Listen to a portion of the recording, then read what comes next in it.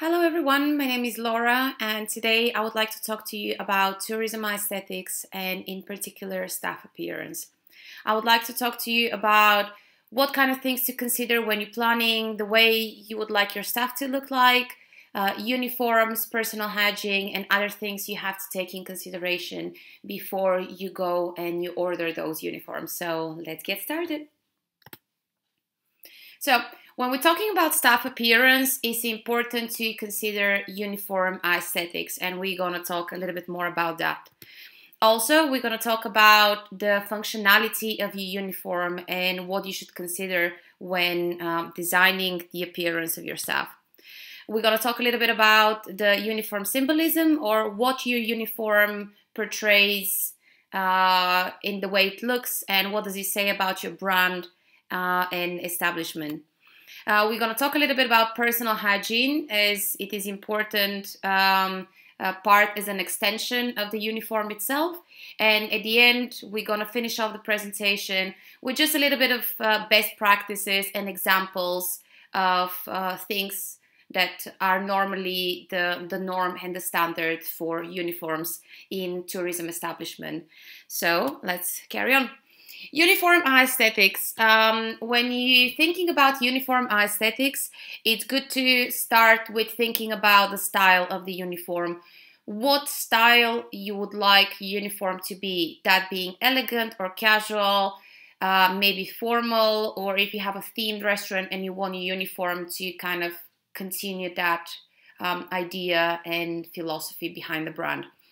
So let's say that you have a fine dining restaurant. Maybe then you would like your uniform to be elegant and maybe even to the edge of formal, or a little bit more classic. While if you have like a really hip and interesting and cool place that is, for example, targeting young people or millennials, then maybe you would like a little bit more modern, maybe hipster style of the uniform. And this is something, there is no one size fits all situation, but it is a very important thing to think of before you even start planning and designing. The other thing that you have to think of is the color scheme. So there are basically two ways you can go when it comes to colors. You can either go with colors that are fitting the brand or interior of your concept. That can go from one extreme where the whole uniform is within the colors of the brand, or you can go towards having accents such as maybe lapel or a tie that is within this color, or maybe a belt, or then just have the little pop of colors that fits your brand or the interior as accessories throughout the uniform. This is a very, very popular way of doing it.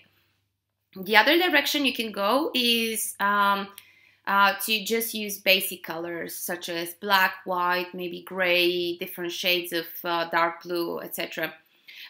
This is probably suitable if you have like a very, very formal establishment, or if you have such an amazing interior and aesthetics that you do not want the uniform of your personnel to take away the attention of the guests from the rest of the environment. So this is as well something to think of when you're in the planning stage. And coming to uniform functionality, I would say that you should always think of the task the personnel will be performing on daily basis when you're designing the uniform.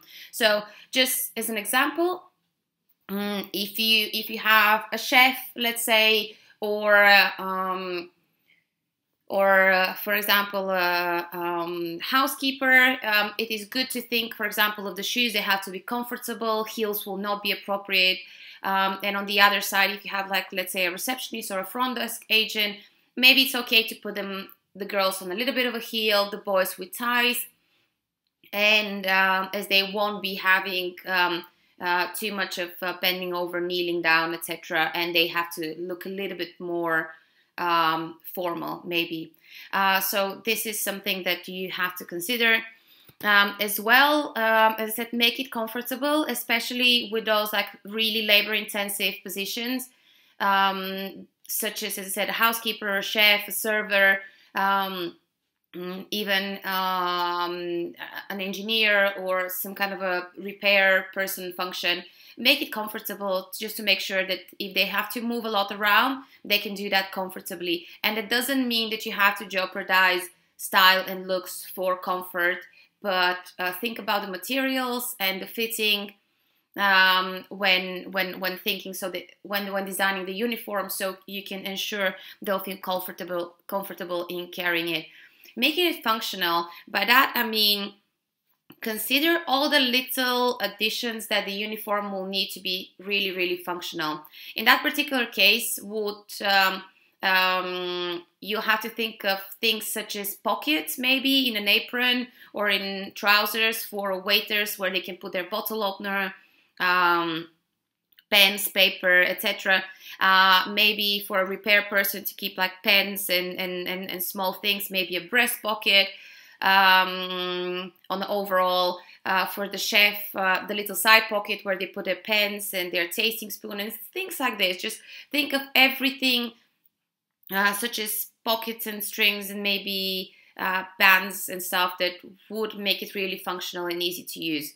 So, and as well, make it look good. I know that's maybe part of the aesthetics and not the functionality, but I truly believe that if your staff looks good, and they will feel good in their uniform, and then it will be truly functional. So to me, making it look good is always something very, very important. Uniform symbolism. When we talk about uniform symbolism, it is good to think of what your uniform would say about your establishment. And in order to think of that, try to take out the design of your when it's ready. Take the design and show it to people and say, what do you think this uniform? What do you think about this uniform? What kind of an establishment do you think that fits in? And get a little bit of a opinion from people. So here I'm going to show you a couple of uniforms from different restaurant establishment, and I would like to think, when you see the picture, of what's the first thing that comes to your mind, and what is your perception of this establishment. So the first one is a uniform from the American concept Hooters, where apparently you need really, really big bosoms to work there. So clearly sex appeal is something very important, and I think this is portrayed extremely well in those particular uniforms. The second picture is from an anime manga themed restaurant from Korea. As you can see, it's very cute, it's very kawaii, it's very kind of Asian looking, and it's sweet, and I think it very, very well portrays the concept behind the restaurant. I put this picture because I think it's really funny, and I mean, look at how miserable this guy looks.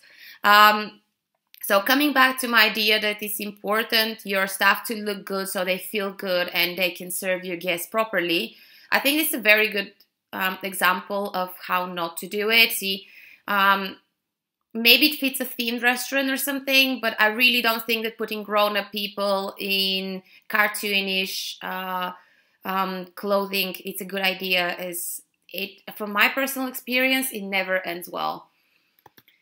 And here we have a picture of a hospital-themed restaurant in Germany where, as you can see, the staff is dressed like nurses, and I think the symbolism that these particular uniforms carry very, very well portray the concept behind the restaurant. A little bit about personal hygiene. When you consider the overall look and appearance of your staff, you have to take personal hygiene in consideration, and most importantly, the hair, makeup and facial hair. And we're going to talk a little bit more about the best practices and world standards on those a little bit later on in the presentation. Nails, of course, shoes, overall cleanliness of the uniform is important. Here I would like to add that when you're designing your uniform, it's good to think of fabrics and materials that are easy to maintain, easily washable, and easily easy to iron. So you actually make as easy as possible for your staff to actually maintain their uniform in a good condition for a longer time.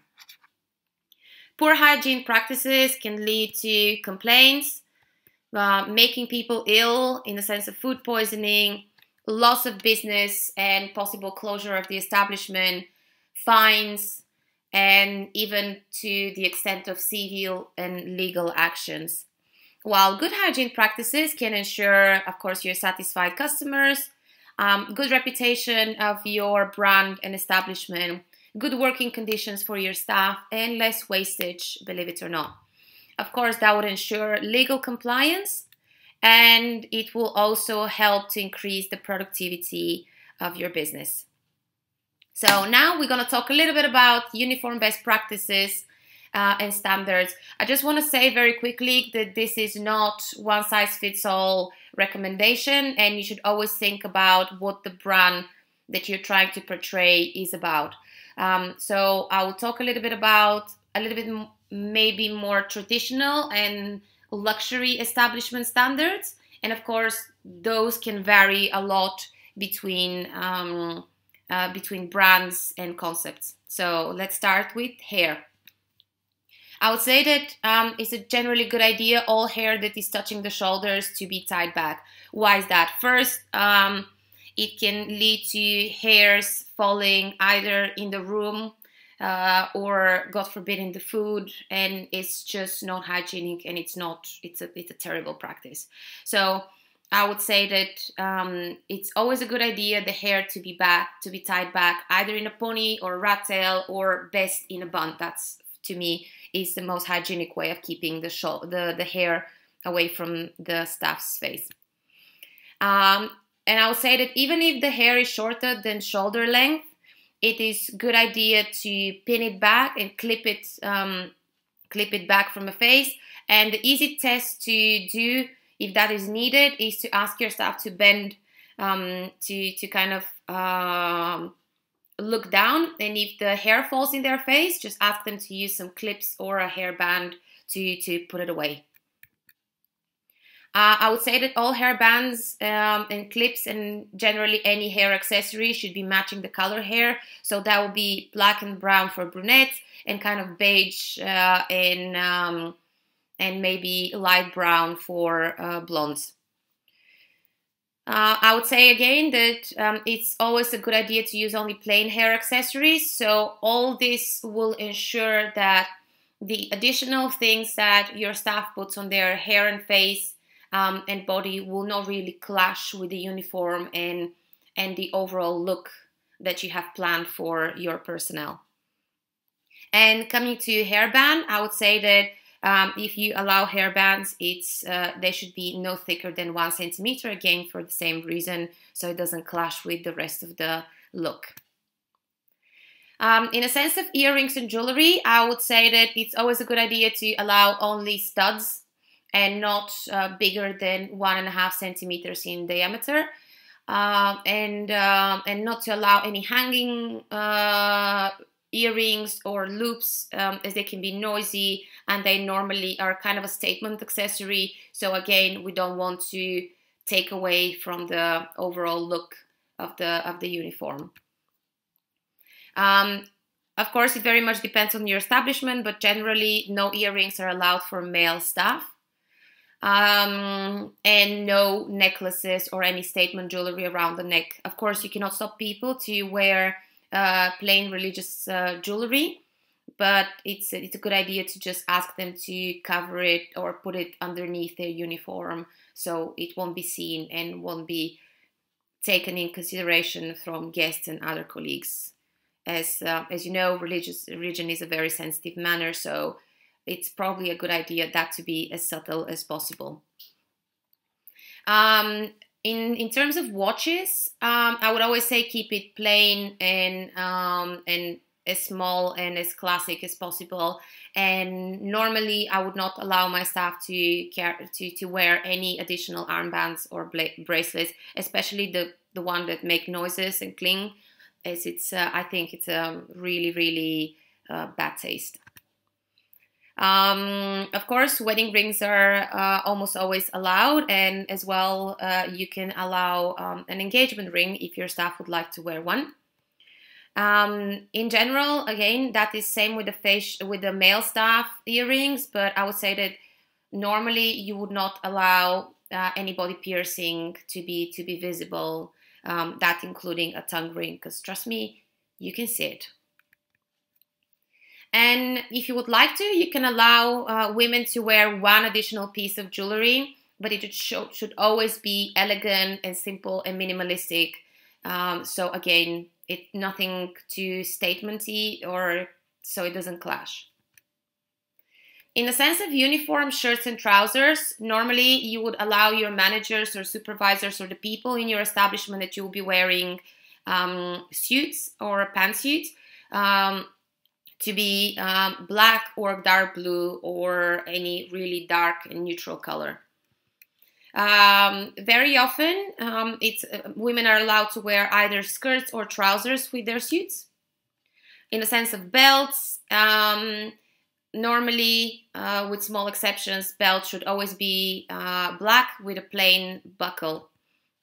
But sometimes for managers, you can allow a little bit more flashy and interesting belts when they use it as an accessory, if that, of course, fits the concept and the color scheme of the outlet.